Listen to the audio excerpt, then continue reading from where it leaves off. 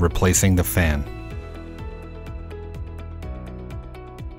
To remove the lid, release the latch and pull the lid up back to front.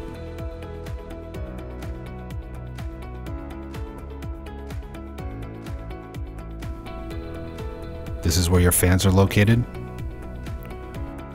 Most systems will have one slot open, which is reserved for redundancy when you install a second processor. To remove the fan, make sure you unplug the power and slide the fan up.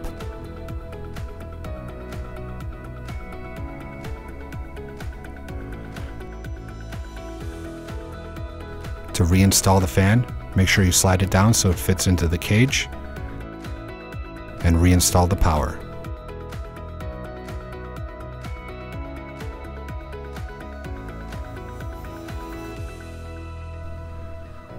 To close the chassis, make sure you put the lid down flat, slide to the front, and make sure the latch closes.